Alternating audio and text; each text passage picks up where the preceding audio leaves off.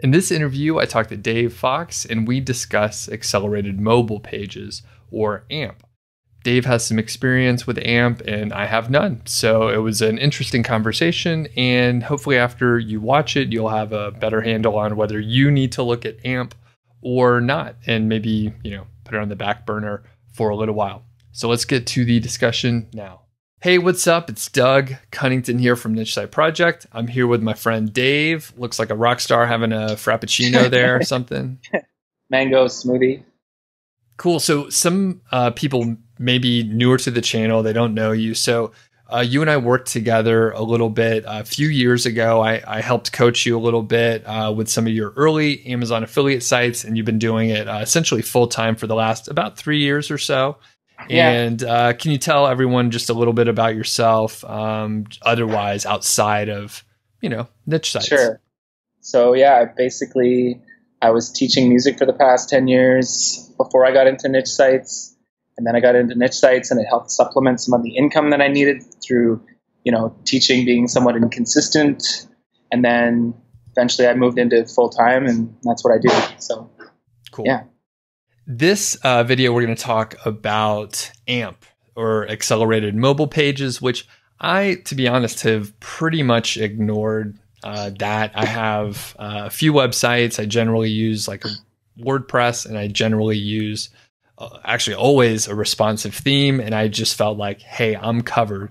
But Dave has been diving a little bit deeper into it. So Dave, since you've studied a bit more, can you just sort of describe what AMP is?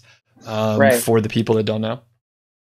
So my understanding is it's like a Google sort of run initiative that is like they're trying to like speed up mobile pages. So they have this special thing that basically strips off like excessive code to make it so your mobile pages are super fast, and it gives you like a little lightning bolt when you achieve your amplitude or whatever. So that's the idea behind it. And then there's when I first got it, it was because I was seeing like one of my sites was getting like kind of pinched for some reason. I was like, well, it could be this or that. But I'm like, one thing that seemed like it could be a solution is like speeding up the mobile pages, right? Because we were getting more mobile traffic. So that was what prompted me to get into it, essentially. Awesome. Okay. So in general, it's making the web pages load faster for mobile users. Yeah. Okay. Does it also impact like non-mobile users too? Like, does it compress the code or optimize things otherwise? I don't think so. I think it's just, no, because what it does is it makes like an alternate set of URLs for your site that are AMP URLs. So it's just like only on the mobile pages that load does it do that. And and that's where it strips the code away. And that's where it can cause problems too, if the code is like not easily strippable. Okay, got it. So in general, it sounds like a no-brainer. It sounds like a good thing to like try to implement AMP. Although, like any sort of implementation or anything where we're doing technology stuff, problems could happen, right? So you had some issues when you were trying to migrate, right? Yeah, basically. So I took my one site that's like would be the easiest one to turn into an AMP site, and basically tested it on that site, and then that still gave us problems because we we're not really coder people, but we have a sort of vague concept of coding. And so right away once we got the plugin, there's a plugin that makes it easy, supposedly. And then we put that on there. And then we ran into like your typical like indecipherable error messages. And that's where we're like, okay, now what do we do?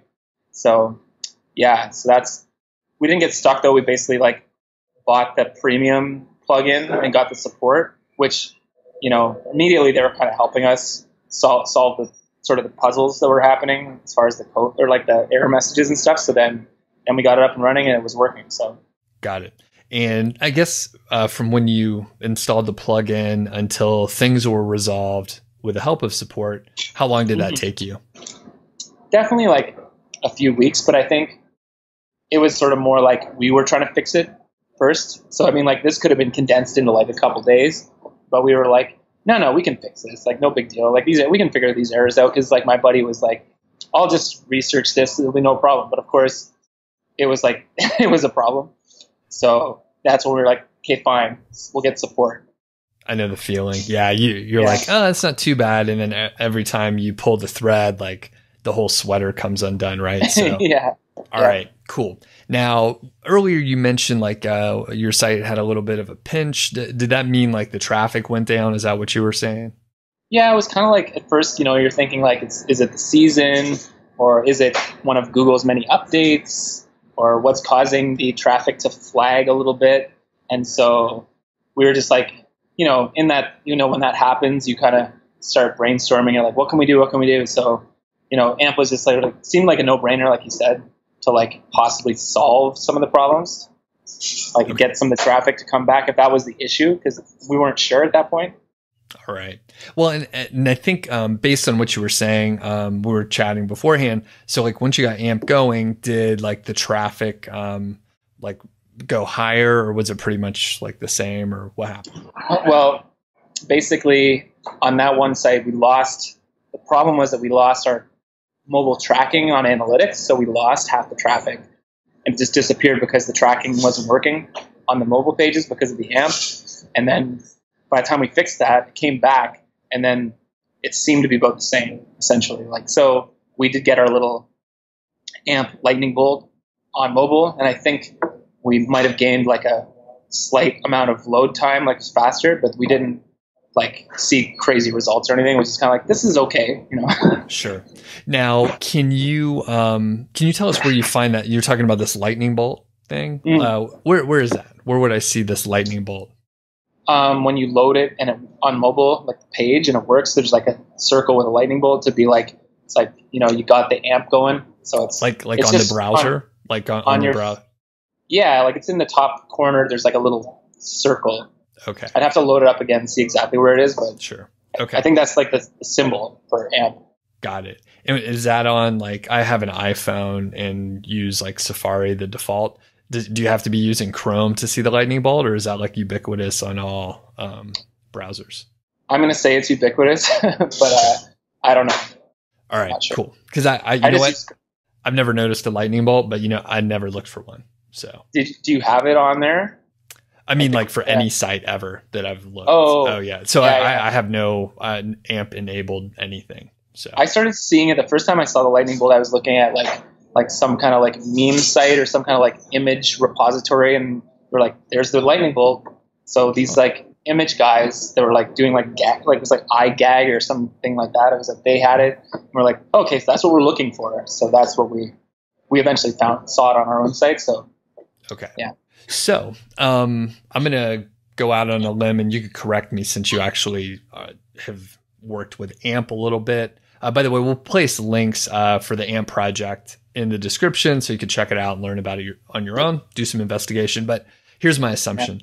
If your site generally is like a fast loader for mobile, you're probably not going to see like a huge benefit by moving to AMP. And my assumption is if you have a slow loading or a less optimized site for mobile or in general, you'll probably see more of a benefit from load time, which potentially could have better like user visitor interaction because your site will load fast and they'll be happy to be there. Do you have anything to add to that? Is that accurate from your observation, or?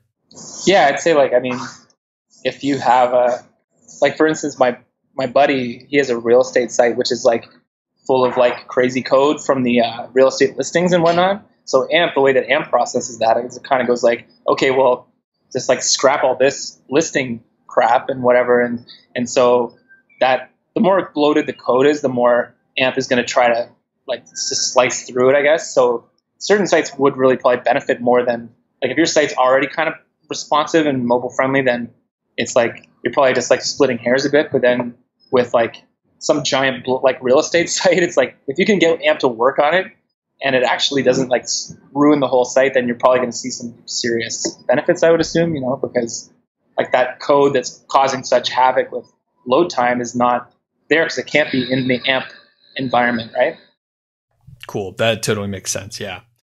And so I think we could tell people, check it out, do some investigation, maybe see how your traffic is like interacting on mobile, through Google Analytics and stuff.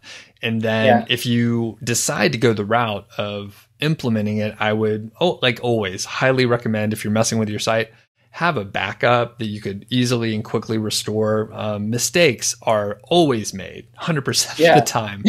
So do you have anything else to add, Dave, to the migration or anything? Yeah, I would say again, if you have a site that's not going to, that's pretty simple to apply it to, it's going to cause the least problems, you're not going to lose money the second you apply it and it screws up, then do it to that site. So that's what I did. I applied it to a site that was not a money site. And it just that way when it kind of crashed for a bit there, I was like, well, at least I'm not losing money. Right. Sure. Well, and the other thing is, I'm pretty sure you could hire someone, a contractor that is an expert in implementing AMP, and they could go and do this probably pretty quickly and then solve the problems pretty fast as well. And in fact, this will tie in a little bit to our next conversation in the next video. So people, we're going to talk a little bit about, working with contractors, paying them, and some other stuff like that. So be sure to check out that other video that we'll link up as well. Yeah, I just want to throw on there that if you are a total noob and you have no concept of codes and errors and stuff like that, and it's going to be you might experience some frustration when you see some weird coding error pop up from AMP. So just keep that in mind, that as soon as you hit run on the AMP thing, you might encounter an error. So just be prepared for that. Right on. Cool. Well, thanks, Dave, for joining us. Where do you want people to follow you and that sort of thing?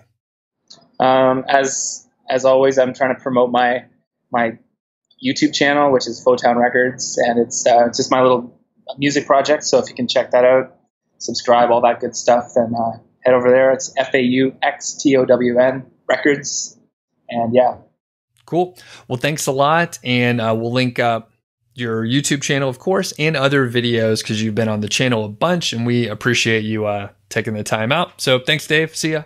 Yeah, thanks. See you later.